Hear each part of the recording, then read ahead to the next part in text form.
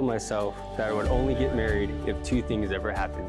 The Bengals would have to win the Super Bowl twice. That was close last year. But considering we haven't won, I figured I would give you the benefit of a doubt.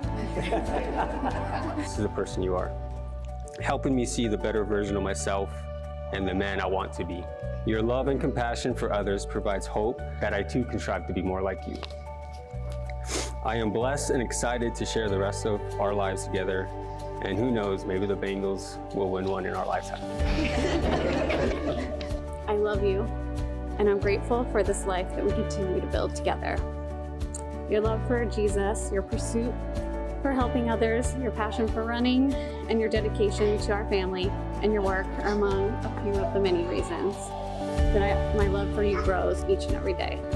I vow to be with you through the highs and the lows, through the wins and the losses, for us and the Bengals and CAC. Jon, you are truly my best friend and the person I want to be with for the rest of my life.